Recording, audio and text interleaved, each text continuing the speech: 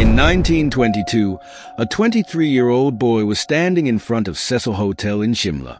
He wanted to work as a clerk in that hotel, but due to his appearance, the hotel guard didn't even allow him to enter.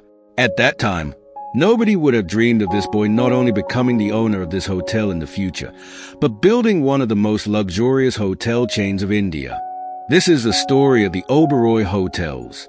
In the year 1898, in the undivided India's Punjab province was born Mohan Singh Oberoi.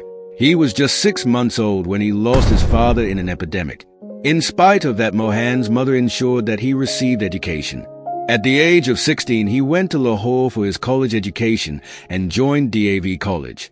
And there, two important things took place in his life. First, he learned to communicate in English, and second, he got a part-time job in a shoe factory. With time, he developed a deep understanding of design and production process. He became a supervisor from a normal worker and then rose to a full-time managerial position.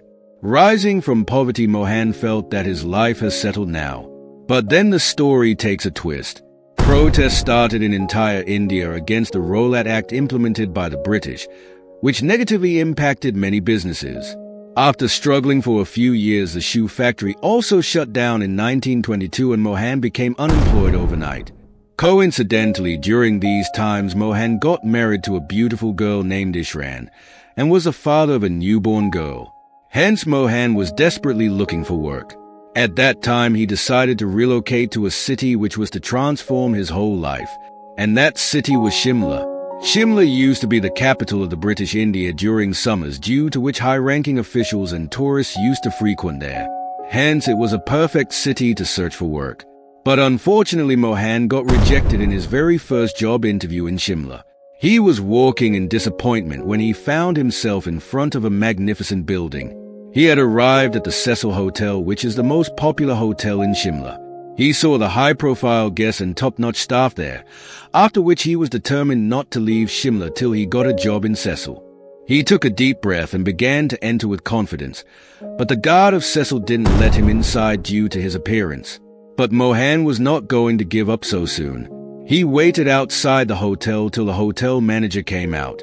As soon as the manager came out, Mohan went up to him confidently and said, "I am looking for a job, sir. Do you have a vacancy at the Cecil?" The manager was deeply impressed by Mohan's English. The very next day, he got a job in Cecil Hotel as a clerk with 50 rupees per month salary. Mohan's main responsibility in Cecil was to manage coal supply and stock. Soon an idea occurred to him that a lot of hotels' money can be saved by using coal dust bowls. Not only these bowls are cheap, but they can also keep boilers working whole night due to their slow-burning characteristic. And water can be heated quickly in the morning just by adding some normal coal. He implemented this idea and the hotel made a huge profit. Besides this, Mohan also knew typing and shorthand writing. Soon he started assisting the manager in documentation and letter writing. Seeing all this, the manager promoted him to guest clerk and increased his salary too. In Cecil Hotel, usually only VIP guests used to come. Mohan used to observe the behavior and preferences of these guests deeply. Along with this, he had taken many other responsibilities, such as the responsibility of a cashier. This gave him a chance to interact with the guests personally. Due to all this, by 1925, not only he had become an expert in dealing with the VIP guests, but he had also developed a deep understanding of all the operations of a hotel. Meanwhile, Cecil's manager decided to purchase his own hotel. He bought Carlton Hotel in Shimla itself, having 50 rooms. He knew that Mohan had developed an exceptional understanding of the hotel industry. Hence, he offered Mohan to join Carlton Hotel, but not as a clerk but as a partner. Mohan was now to receive a small portion of Carlton Hotel's profits. On becoming the partner, the whole responsibility of the hotel had fallen on Mohan. As soon as this happened, he completely transformed Carlton Hotel. He immediately renovated the hotel, specially upgrading the bar, attracting young government employees. He personally connected with the British officers, inviting them to his new hotel and offering personalized services. Then the manager Clark's wife fell seriously ill and Clark's decided to return to England after selling the hotel in 20,000 rupees. Mohan was very disappointed. The future of the hotel was uncertain in spite of such hard work, and he didn't have money to purchase it himself. Seeing the situation, Ishran sold her entire jewelry, but they still couldn't collect sufficient amount of money. To arrange the remaining amount, Mohan took a loan on high interest rate from a money lender in his village. The risk was very high, but he was confident that he would repay the loan by earning profits. At the age of 34, Mohan Singh Oberoi had become the owner of Carlton Hotel, but along with this he had a huge debt on him. Ultimately, within 2 years itself, he repaid the entire loan amount by running the hotel successfully, and his wife became very happy. But now Mohan didn't want to be limited just to a 50-room hotel in his life. Now he wanted to build a whole empire of the hotel business. During this, he came to know that a hotel is available at least in Calcutta, and this hotel was the Grand Hotel. With 500 rooms, Grand Hotel was one of the biggest and most prestigious hotels not only of Calcutta, but entire India. This was one of Calcutta's very first buildings with a hydraulic lift and had hosted royal family celebrities and dignitaries for many years. But recently, due to contaminated water, there had been a typhoid outbreak here that claimed the lives of 6 people. After this incident, the hotel's reputation was reduced to dust. That's why in 1937 this hotel ultimately closed down and its owners wanted to give it on lease. Now Mohan had 2 options in front of him: either keep running his small hotel in Shimla without any risk, or try his luck by taking a hotel on lease that is 10 times bigger than Carlton Hotel. Mohan chose the second option and took the Grand Hotel on lease at the rate of 8,000 rupees per month. But when he inspected the hotel's condition properly, he started to doubt his decision. Every wall inside the building was covered with a thick layer of dust. The paint had peeled off and the interiors were badly damaged. The hotel needed a magical transformation in order to revive it.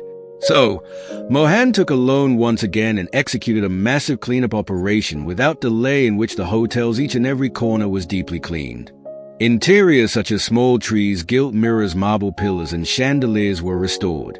Finally, he personally reached out to the hotel's old staff, such as chef's housekeeping staff, and made them join the hotel again because these were the people who knew the hotel the best. But one thing was still to be restored, which was the hotel's reputation, which was damaged due to typhoid outbreak. Mohan decided to totally uproot the problem. He removed each and every pipe and overhead tank installed in the hotel and installed a new modern plumbing system. Also, he established a new practice in which he himself inspected the hygiene of his entire staff early in the morning, such as nails, hair, and uniform. Eventually, thus, the occupancy in Grand Hotel started increasing within next 2 years. But as the situation started to get better, another setback presented itself: World War II. With the beginning of the war, Calcutta had become a base for thousands of soldiers of the army, and British needed a lot of space in order to accommodate these soldiers. So in addition to many other buildings, the British passed orders to take Grand Hotel in their possession during the war. Mohan had lost this hotel after so much hard work and investment. He could have become bankrupt due to non-payment of his loans. So he took courage and convinced the British general that if army managed the accommodation and food of the soldiers on its own, the army would have to spend 12 rupees per soldier every day. But Mohan could manage everything at the price of 10 rupees per soldier, which could save the army a lot of money. In order to maximize the occupancy, beds were put up wherever possible. Even corridors and courtyards were converted into dormitories. Ultimately, Grand Hotel, with a capacity of 1,400 people, started accommodating 4,000 soldiers, which meant a revenue of 40,000 rupees per day. Going by all these strategies, by the end of 1945, Mohan had earned crores of rupees. And now Grand Hotel had opened for normal customers once more. After the grand success of Grand Hotel, Mohan had a new goal even bigger than before: entire India. He wanted to own a hotel chain in India.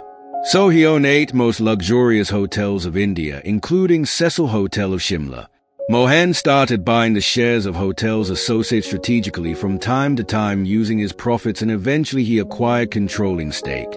Mohan had now become owner of the 8 most luxurious hotels in India, including Cecil Hotel.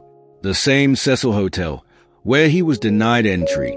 There was only one aim in Mohan's mind: to make his 10 hotels even better than international-level luxury hotels. And to achieve this, he had an amazing master plan. In 1952, he planned a world tour in which his aim was to go to world's topmost hotels and study them deeply. In this tour, he stayed in top hotels like Dorchester Hotel of London, George V Hotel of Paris, and Hilton Hotel of Puerto Rico. He used to carry a notebook and pen while staying in each hotel and took detailed notes on each hotel's layout and operations. After studying 25 hotels in 3 months, he had collected notes worth hundreds of pages. On returning to India, he made major improvements in everything such as kitchen layout, room design, public area design, menu design, and room service of his hotels on the basis of his learnings, and achieved international level standards. In 1955, Mohan observed that there are many such historical places in India where kings and emperors once resided, but nobody resides there today. He saw a great opportunity here, so he decided to take these palaces on lease by negotiating with the royal families. First of all, he converted the Gulab Vaban Palace into a hotel which belonged to the King of Kashmir, Hori Singh, and thus India got its first real palace hotel. Looking at his continued success, by 1970, the Oberoi group started to feel that they had become undisputed king of Indian luxury hotel industry. But then a group enters into the story that emerged as the biggest challenge for the Oberoi group, and this group was the Taj Hotel Group. Till 1971, Taj had only one hotel, their Taj Palace Hotel in Mumbai. But then they opened their first hotel outside Mumbai for the first time. They converted Lake Palace of Udaipur into a hotel. Then they converted Rambagh Palace into a hotel in Jaipur. In 1976, they entered Delhi by purchasing a hotel and named it Taj Hotel. In this way, by 1980s, Taj Group had opened its hotels in almost every prominent city of India. Oberoi knew that if they have to really pose a challenge to Taj Group, they will have to open their hotel in that city where Taj had its flagship hotel, which means India's financial capital, Mumbai.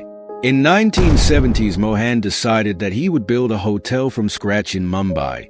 This hotel was to have 500 rooms and with 34 floors. It was to be one of the tallest buildings in Mumbai in those times. The total budget of the project was 7 crores, but with time the cost of the hotel reached up to 20 crores.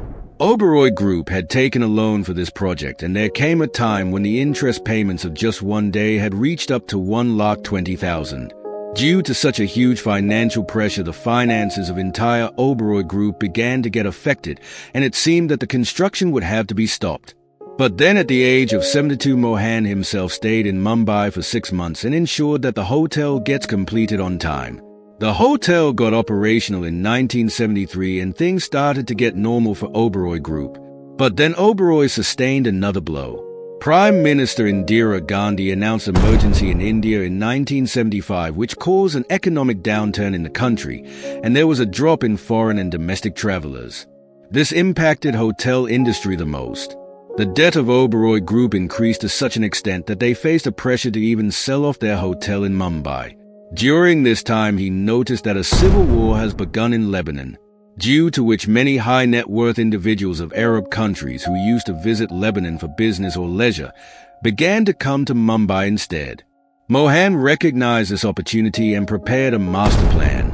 He made 200 of his hotel staff learn Arabic by giving them a crash course so that they could communicate with the Arab guests effectively. He printed hotel documents such as room service directory and menu cards into Arabic scripts. He modified the whole food menu and added Arab dishes to it. Due to these strategies, Oberoi Hotel became the first choice hotel for the Arab guests. And in a few years, Oberoi not only paid off his loan, but also generated huge profits from this hotel. With this success, Oberoi Group had established itself as India's most prominent luxury hotel chain. And Mohan Singh Oberoi had successfully dealt with the biggest challenge of his life. He said that we should never accept anything that is second best. And with the same philosophy, he built Oberoi Group. Today, with its 32 luxury hotels, Oberoi is not only one of India's but world's finest hotel chains. And the most important thing is that behind building this business empire worth thousands of crores is a man who himself used to be a hotel clerk once.